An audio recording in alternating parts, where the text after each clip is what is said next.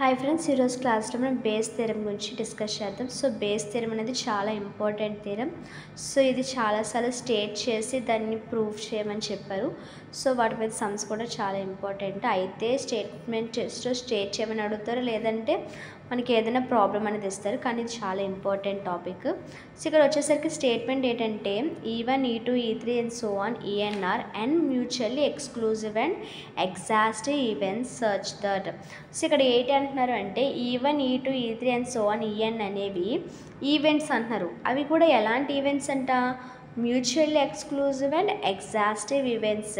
So అంటే ఏంటంటే mutually exclusive అంటే ఏంటంటే, ఫర్ ఎగ్జాంపుల్ ఇంటర్సెక్ట్ ఉందనుకోండి, 2 ఈవెంట్స్ తీసుకున్నాం అనుకోండి. 2 ఈవెంట్స్ తీసుకుంటే వాటి యొక్క ఇంటర్సెక్ట్ అనేది ఏంటంట? ఇంటర్సెక్ట్ అనేది 0 అంట. సో ఎప్పుడైతే ఇంటర్సెక్ట్ అనేది 0 అవుతుందో లేదంటే 5 అవుతుందో దాన్ని ఏమంటారంటే మ్యూచువల్లీ ఎక్స్క్లూజివ్ అంటారు.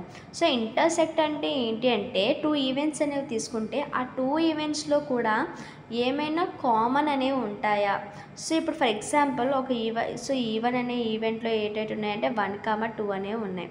సో 1, 2. E2 అనే ఈవెంట్లో ఏమున్నాయి అంటే 3, 4 అనేది ఉంది. సో ఈ రెండిట్లో కామన్ ఏమైనా ఉన్నాయా? లేదు. సో E1 అండ్ E2లోన కామన్ ఏమీ లేవు కాబట్టి దాని యొక్క వాల్యూ ఎంత? 0. సో అంటే ఏంటి? ఈ ఈవెంట్స్ అనేవి ఏంటి? Mutually exclusive. ఒకవేళ ఇక్కడ 1, 2 అని ఉంది, ఇక్కడ కూడా 2, 4 అని ఉంది అనుకోండి. రెండిట్లో ఏంటి కామన్? 2 అనేది కామన్. సో 2 అనేది కామన్ ఉంది కాబట్టి మనకి ఇక్కడ ఇది ఏమవ్వదు? మ్యూచువల్లీ ఎక్స్క్లూజివ్ అనేది ఇది అవ్వదు. సో అర్థమైంది కదా? మ్యూచువల్లీ ఎక్స్క్లూజివ్ అంటే కామన్ వాల్యూ ఏమీ లేకుండా 0 అనేది ఉంటే దాన్నే మ్యూచువల్లీ ఎక్స్క్లూజివ్ అంటారు. మరి ఎగ్జాస్టివ్, మ్యూచువల్లీ ఎగ్జాస్టివ్ అంటే ఏంటి అంటే, మనకి ఇచ్చిన ఈవెంట్స్ యొక్క సమ్ అనేది ఈక్వల్ టు 1 అవ్వాలి. ఇప్పుడు for example E1, so 3 events ఉన్నాయి. E1 ఒకటి, E2 ఒకటి, E3 అనే ఒకటి ఉంటే వాటి యొక్క సమ్ అంటే are. So union E1 union E2 union E3 equal to ఏమవుతుంది? 1. సో ఇవన్నీ ఏంటి? శాంపుల్లో ఉంటాయి అన్నమాట. సో ఒక శాంపుల్ అంటే ఏంటి అంటే, ఏంటంటే ఏవైతే ఈవెంట్స్ ఉన్నాయో ఆ ఈవెంట్స్ అన్నీ కూడా ఉండేది ఏంటి? ఎక్కడ ఉంటాయి? శాంపుల్ స్పేస్లో ఉంటాయి. సో ఈ శాంపుల్ స్పేస్లో ఈవెంట్స్ అన్నీ కూడా ఉంటాయి. సో వాటి యొక్క యూనియన్ అనేది ఈక్వల్ టు S అన్నమాట. సో మనం వీటన్నిటిని యాడ్ చేస్తే మనకేం వస్తుందంట? సో ఎన్నైతే ఈవెంట్స్ ఉంటాయో సో అవన్నీ కలిపితే మనకి ఈక్వల్ టు 1 అనేది వస్తుంది. సో ఇదే మ్యూచువల్లీ ఎగ్జాస్టివ్. సో మనకి ఇచ్చిన ఈవెంట్స్ అన్నిటిని ఈక్వల్ చేస్తే 1 అనేది రావాలి. సో అప్పుడు దాన్ని మ్యూచువల్లీ ఎగ్జాస్టివ్ ఈవెంట్స్ అని అంటారు. సో ఇక్కడ ఏంటి? Search that P of EI greater than 0, I equal to ఎంత? 1, 2, 3 so in a sample space S. ఇక్కడ sample space S and A is any other event in S intersecting. So ఇక్కడ మనం చూసుకున్నట్లయితే మనకి ఇది ఏం చెప్తుందంటే, నేను చెప్తాను చూడండి. సో ఇది వచ్చేసరికి ఫార్ములా. ఏంటి ఫార్ములా?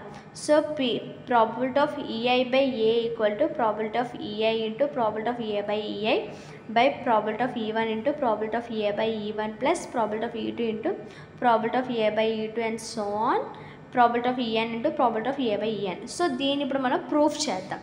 సో ఇది స్టేట్మెంట్. ఈ స్టేట్మెంట్ అనేది మనం చదువుకొని ఇప్పుడు మనం ప్రూఫ్ చేద్దాం. సో ఇక్కడ అసలు ఈ స్టేట్మెంట్ ఏం చెప్తుంది ఏంటి అంటే, ఫర్ ఎగ్జాంపుల్ ఒక శాంపుల్ స్పేస్ అనేది తీసుకుందాం. సో ఇదంతా కూడా ఏంటి? ఇదంతా ఒక శాంపుల్ స్పేస్. అందులో మనకి ఏంటి? E1, E2, E3 and so on ఎక్కడ వరకు ఉన్నాయి? EN వరకు ఈవెంట్స్ అనేవి ఉన్నాయి. సో ఏంటి? EN. సో N ఈవెంట్స్ అనేవి ఉన్నాయి. ఇక్కడ ఏం చెప్తుంది స్టేట్మెంట్లో అంటే, సో శాంపుల్ స్పేస్ S, ఓకేనా? సో S అనే శాంపుల్ స్పేస్ తీసుకున్నాం. And A is any other event in S intersecting with every EI. So ఇక్కడ ఏమని చెప్తుందంటే, ఒక ఏ అనే ఒక ఈవెంట్ని తీసుకున్నారు. ఆ ఏ అనే ఈవెంట్ అనేది ఎవ్రీ ఈవెంట్కి కూడా ఏం చేస్తుందంటే ఇంటర్సెక్ట్ చేస్తుంది. సో ఫస్ట్ ఏం చేస్తాం? ఒక శాంపుల్ స్పేస్ తీసుకుంటాం, తర్వాత ఈవెంట్స్ అనేవి తీసుకుంటాం, వాటన్నిటికీ ఇంటర్సెక్ట్ అయ్యేలాగా ఒక ఈవెంట్ అనేది తీసుకుంటాం. దాని పేరే ఏ. సో ఇక్కడ వచ్చేసరికి ఏ అనే ఈవెంట్ వచ్చేసరికి మొత్తం అన్ని ఈవెంట్స్ని కూడా ఏం చేస్తుంది? ఇంటర్సెక్ట్ చేస్తుంది. సో ఇప్పుడు దీన్ని ప్రూఫ్ చేద్దాం. ప్రూఫ్ చేయడానికి మనం ఏం చెప్పుకున్నాం, సో వీటి మ్యూచువల్ ఎక్స్క్లూజివ్ అన్నారు కాబట్టి వాటి యొక్క ఇంటర్సెక్ట్ అనేది ఈక్వల్ టు 5 అని చెప్తున్నాం. ఎగ్జాస్టివ్ అన్నాం కాబట్టి ఏమని చెప్తున్నాం, సో ఏమని చెప్పాను ఫస్ట్, ఇవన్నీ కూడా ఈవెంట్స్ అన్నీ కూడా ఎందులో ఉంటాయని చెప్పాను, శాంపుల్ స్పేస్లో ఉంటాయని చెప్పాను. So now A equal to A intersect yes. So ఏ అంటే ఏంటి, శాంపుల్ స్పేస్లో ఉన్న ఒక ఏ అనే ఈవెంట్ అంతే కదా. సో ఇంటర్సెక్ట్ అయిన ఏ అనే ఈవెంట్, శాంపుల్ స్పేస్లో ఉన్న ఒక ఏ అనే ఈవెంట్నే మనం ఏమంటాం, ఏ. So A equal to A intersect yes అంతే కదా, శాంపుల్ స్పేస్లోనే కదా ఉంది, సో ఇంటర్సెక్ట్ చేస్తుంది కదా. So A equal to A intersect yes అని తీసుకుంటాం. సో ఇక్కడ ఎస్ ప్లేస్లోన మనం చూసుకున్నట్లయితే ఏమి రీప్లేస్ చేయొచ్చు, E1 union E2 union and so on EN అని రాసుకోవచ్చు. సో ఇప్పుడు తీసుకున్నట్లయితే ఏ ఈక్వల్ టు, సో ఇప్పుడు మనం ఆల్రెడీ మనకి డిస్ట్రిబ్యూటివ్ లా అనేది తెలుసు. సో డిస్ట్రిబ్యూషన్ లా చూసుకున్నట్లయితే ఇక్కడ ఏంటి, యూనియన్ ఉంది, ఇంటర్సెక్ట్ 2 ఉన్నాయి కాబట్టి ఇక్కడ ఎలా రాసుకుంటాం అంటే ఏ ఇంటర్సెక్ట్ E1. సో ఇప్పుడు for example A intersect B union C ఉందనుకోండి ఫార్ములా, అప్పుడు మనకి ఏంటి, డిస్ట్రిబ్యూషన్ లా ప్రకారం ఏ ఇంటర్సెక్ట్ బి సో యూనియన్ ఏ ఇంటర్సెక్ట్ సి అంతే కదా మనకి ఫార్ములా. సో ఈ ఫార్ములా ప్రకారం మనం ఇక్కడ ఏం చేస్తాం అంటే ఏ intersect E1 union A intersect E2 union and so on a intersect EN రాసుకుంటాం. సో ఇప్పుడు ప్రతిదానికి ప్రాబిలిటీ అనేది ఫైండ్ అవుట్ చేస్తాం. సో ఏకి probability of A equal to, so ప్రతిదానికి ఇండివిజువల్గా ప్రాబిలిటీ అనేది ఫైండ్ అవుట్ చేస్తాం. సో మనకి ఫార్ములా ఏంటి, ప్రాబిలిటీ ఆఫ్ ఈఐ బై ఏ అనేది మనం ప్రూఫ్ చేయాలి. So probability of EI by ఏ అనేది మన కండిషనల్ ప్రాబిలిటీ ప్రకారం ఎలా రాసుకోవచ్చు, ఈఏ అనేది ఏంటి, ఏ అనే ఈవెంట్ తర్వాత ఈఏ అనేది జరుగుతుంది, అప్పుడు మనం ఏమేం చేస్తాము, సో ఇప్పుడు అంటే ఏంటి, సో ఈ రెండింటికి మధ్య ఇంటర్సెక్ట్ అనేది చేస్తాం. సో ఈఏ ఇంటర్సెక్ట్ ఏ ఏదైతే డినోమినేటర్లో ఉంటుందో దాని యొక్క ప్రాబిలిటీ అనేది తీసుకుంటామని కండిషనల్ దాంట్లో చెప్పాను. సో ప్రాబిలిటీ ఆఫ్ ఏ, ఇప్పుడు ఈ ప్రాబిలిటీ ఆఫ్ ఏ ప్లస్లో మనం ఏం రాసుకోవచ్చు, ఇక్కడ చూసుకున్నట్లయితే probability of A intersect E1 plus probability of A intersect E2 అని, సో ఈ లైన్ అంతా కూడా రాసుకోవచ్చు. సో దీని ప్లేస్లో ఇదంతా కూడా రీప్లేస్ చేసుకుంటాం. సో మనం by multiplication theorem we know that, మనం మల్టిప్లికేషన్ థియరం చూసుకున్నట్లయితే మనకేం తెలుస్తుంది, so probability of E1 intersect E2 probability of E1 into probability of E2 by E1 అని మనం చెప్పుకున్నాం కదా, ఆల్రెడీ మల్టిప్లికేషన్ థియరంలో ప్రూఫ్ చేసుకున్నాం.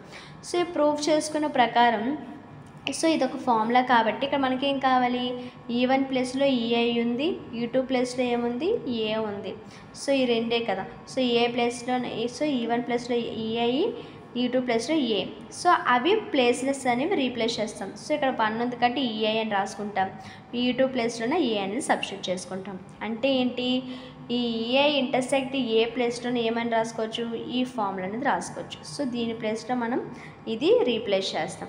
చేసిన తర్వాత ఒకసారి చూసుకున్నట్లయితే ఈ కిందన డినోమినేటర్లో ఉన్న ప్రతి ఈవెంట్, ఇండివిజువల్గా ఉన్న ప్రతి ఈవెంట్ కూడా మల్టిప్లికేషన్ థియరం అనేదాన్ని ఫాలో అవుతుంది.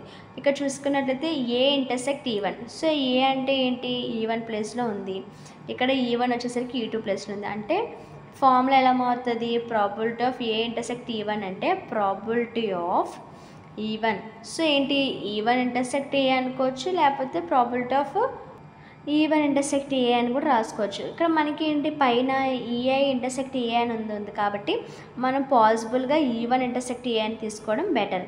సో ఇక్కడ ఐ ప్లేస్లో మనకి ఏమని చెప్పారు, 1 to n నెంబర్స్ కాబట్టి ఫస్ట్ 1 అనేది సబ్స్టిట్యూట్ చేసుకున్న డైరెక్ట్గా అయిపోతుంది, లేదా మల్టిప్లికేషన్ థియరం యూజ్ చేసినా అవుతుంది. సో ఇక్కడ 1 అనేది చేస్తే P of probability of E1 into A by E1. So అదేవిధంగా దీనికి కూడా చేస్తాం, E2 ఇంటర్సెక్ట్ ఏకి and so on EN intersect ఏ వరకు చేస్తాం. సో ఏంటి, లాస్ట్కి మనకేమొచ్చింది, బేస్ థియరం యొక్క సో ఫార్ములా అనేది వచ్చేసింది. అంటే మనం ఏం చేస్తాం, బేస్ థియరం అనే దాన్ని మనం ప్రూఫ్ చేస్తాం. సో ఇక్కడ బేస్ థియరంలో ప్రాబ్లమ్స్ అనేవి ఎలా చేయాలి, వాటి ఫార్ములా యూజ్ చేసి తెలుసుకుందాం. In a bold factory machine, ABC manufacture 20%, 30% and 50% of the total of their output. So ఇక్కడ ABC అనే మెషిన్స్ అనేవి మ్యానుఫ్యాక్చర్ చేయబడ్డాయంట 20%, 30%, 50% తోటి.